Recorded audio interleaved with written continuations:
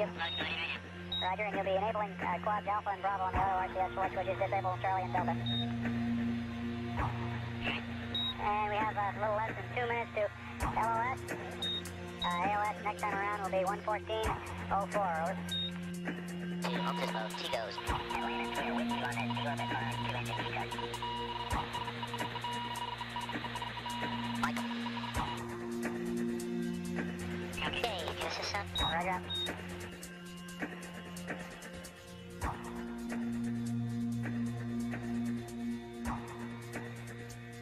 Alright, healing, press vaporize. Hey, yep. Ready. That is in auto. Okay. 41, 2 minutes, or 3 minutes and 10 seconds to a 2 minute 40 second burn. Common plane, no properly. Targets.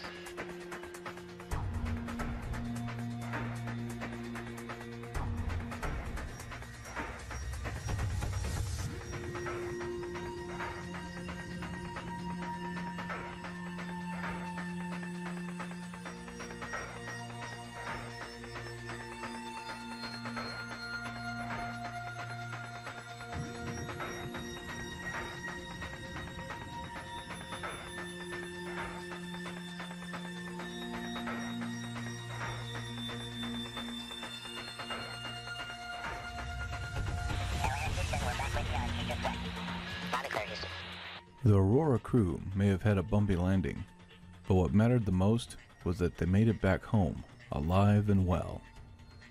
The Alliance would collect the science from Eve and use it to unlock better technologies for itself and its allies.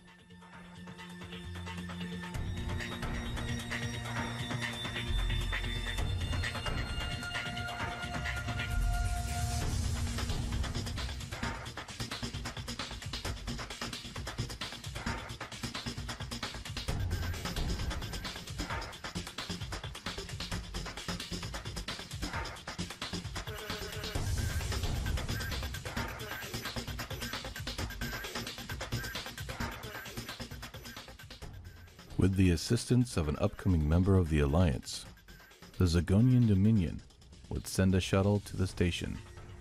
It would collect the remaining astronauts, then proceed to decommission the New Hope station.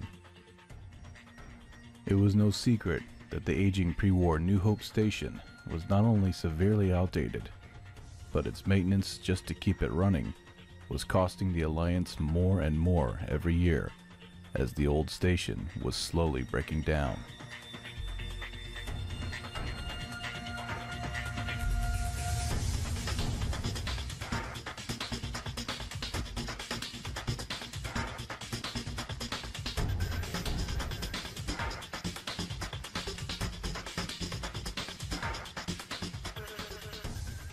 The old engine on the station would not be used, as it was deemed too dangerous to use in its aging condition, so the station would use up its remaining RCS fuel to deorbit. The New Hope station was an iconic orbital structure. It helped bring the first allied nations together that would form the Alliance. It had completed its vital mission to study ways to help fight the effects of microgravity, leading to the construction of artificial half-gravity spin-type spacecraft. It was there, during the first large spaceship construction efforts for the mission to Minmus and eventually Duna. And it was the very backbone to the efforts in building and maintaining a continuous presence on the moon. But like all good things, it inevitably must come to an end.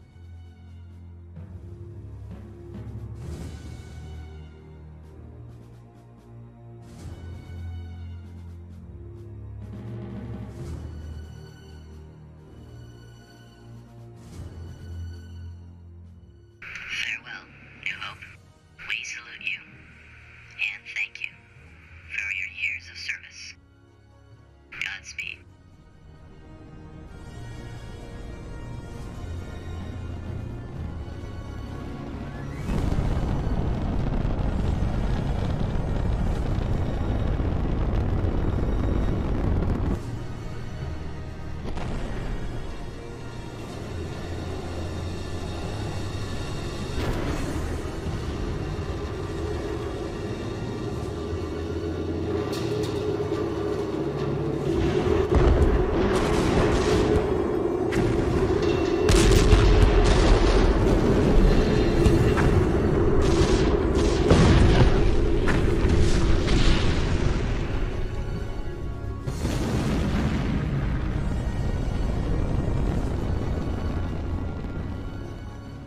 The shuttle would land at a UKC military airport, where they would be debriefed and returned back to the Alliance astronaut complex to await their next mission.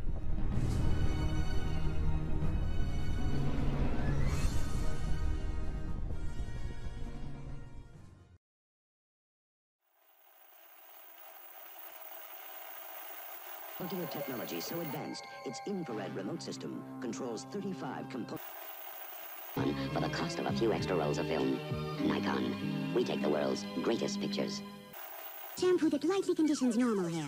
Get the scientific solution to your hair care problem. New style shampoo. 2, 1. Maybelline launches a whole new era in mascara. Introducing Dialogue.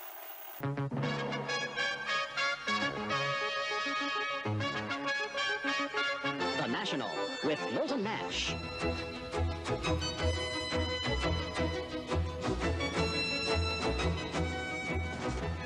Good morning. In today's news, the Zagonian Dominion celebrates their new alliance with the Allied Nations, making them the 7th nation to join the Alliance family. Also, today, the Empire recently launched a large ship, headed to Duna for scientific research and exploration. Strangely though, the Duna transfer window has long passed. This move by the Empire has been called reckless by many officials. However, as reckless as it seems, the Alliance has now also made plans to set course for the Red Planet. Using the Aurora, which has recently returned from its mission to Eve, they plan on refitting it with extra fuel and a lander for a mission to Duna. If all goes well, the Aurora will leave for Duna within a month. Up next, a possible new power source is being researched by Academy.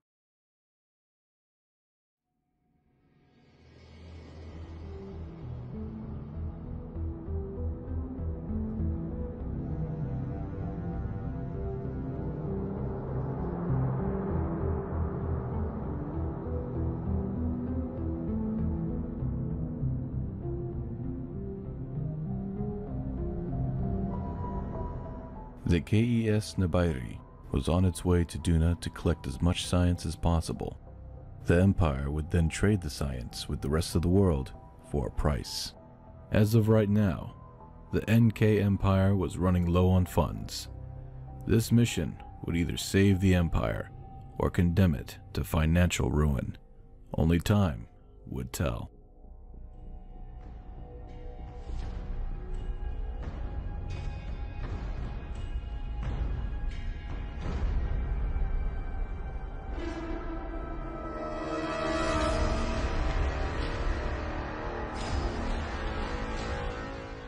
Back at Kerbin, plans were underway to refit the Aurora for travel to Duna.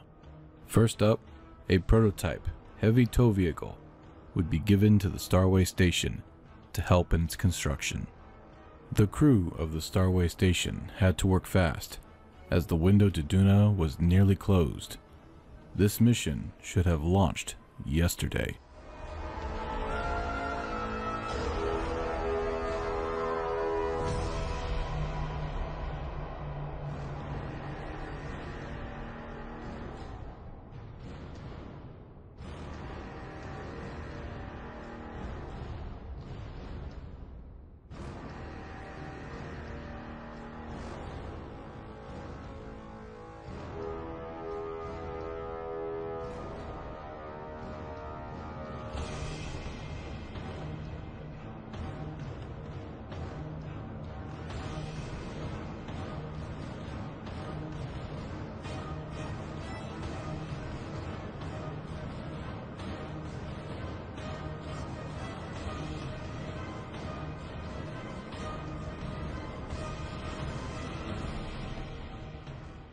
In the rush to refit the Aurora, mistakes were made. The new aerobrakes were too big and didn't fit right, and the prototype heavy tow vehicle was having problems with its solar panels getting in the way, and its thrusters draining RCS fuel too quickly and having little control. The mission was looking grim. Mission Control would simply scrap everything and start over again, this time learning from their mistakes and not rushing.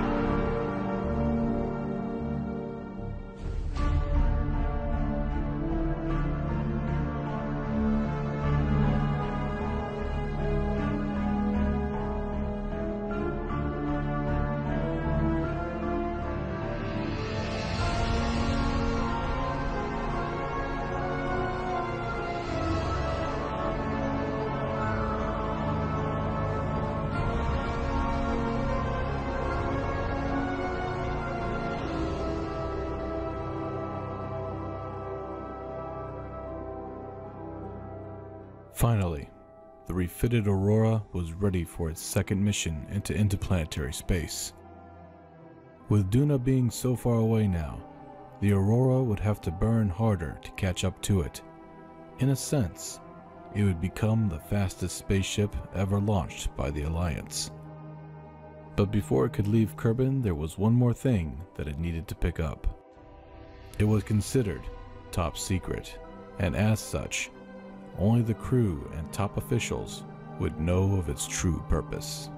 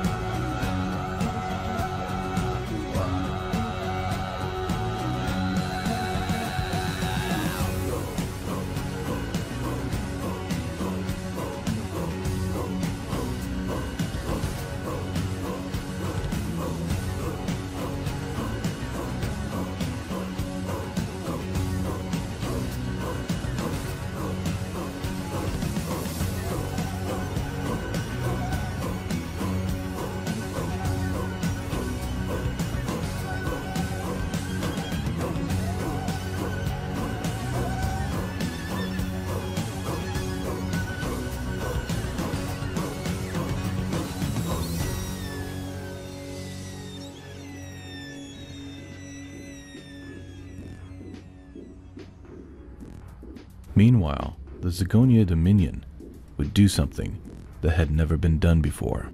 Even though they were enjoying their new position as an Alliance member, they would look to corner new markets in this blossoming space industry. And with this drive, they would build the first space hotel.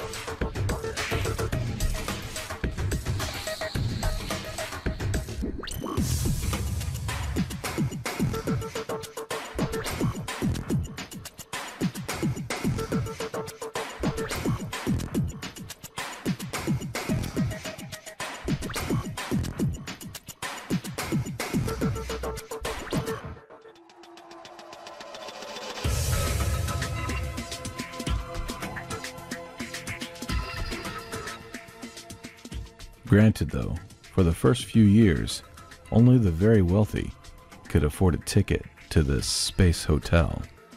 But it would be the beginning of the commercialization of space. The Zagonian Dominion knew that there was a lot of money to be made in this endeavor. They would try their best to stay ahead of the curve once the rest of the world started to catch up. The member nations of the Alliance would definitely raise an eyebrow when it came to this new idea of commercializing space. In the meantime though, they would renovate their infrastructure using the new science collected from Eve.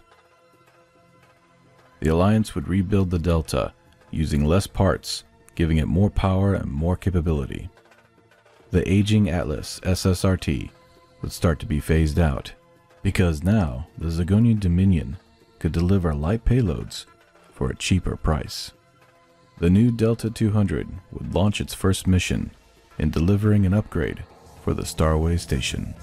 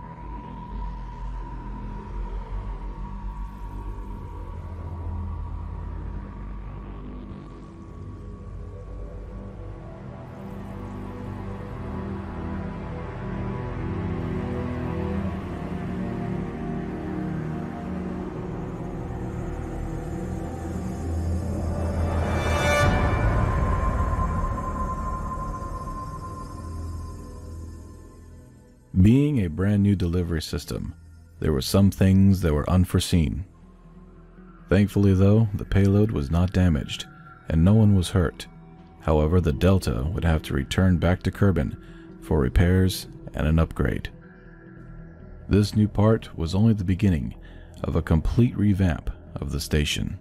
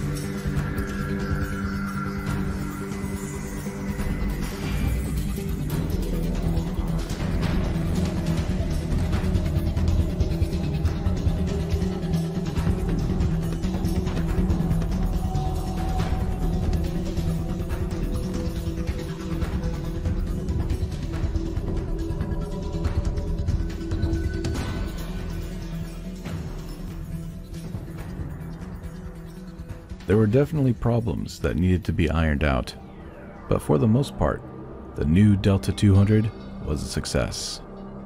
With Zigonia now ushering in commercialization of space, it meant that the doors of space were now wide open. The rest of the nations of Kerbin would try to design and build space structures to try and cash in on this new frontier. But while making money in orbit sounded great, the Alliance knew that exploration and the pursuit of science was the real treasure.